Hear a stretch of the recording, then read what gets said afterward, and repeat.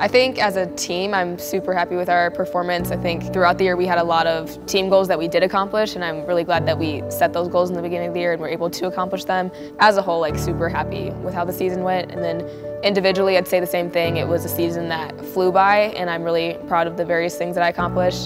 Fourth to a 9.875. This is Sierra Brooks in the anchor position.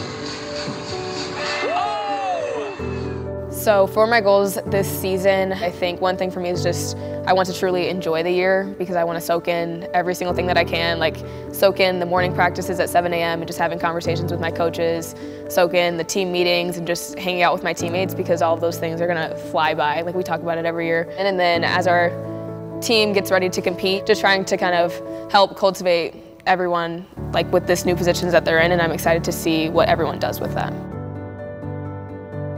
Super cool to be nominated in general, and then being named a finalist, that was super rewarding in itself. If you watch the video, like I was up there and I did not think I was winning it. I was like, I'm like super happy to be here. Like I know I've had a really successful career as a gymnast, but there's also like, there's other gymnasts out there too that have done just as much.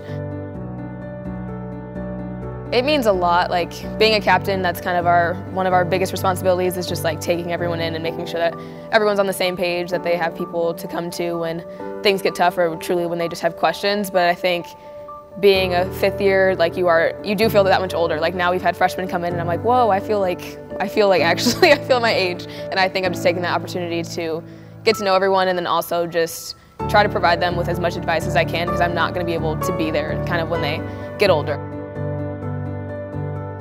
I still do my daily chocolate milk. Because I've been so busy though, I've been struggling to go and buy chocolate milk, so sometimes I'm out of it and then I will have to like run to the gas station to go get chocolate milk. So yes, still have that every single morning. And then in terms of my diet, it's honestly stayed pretty much the same.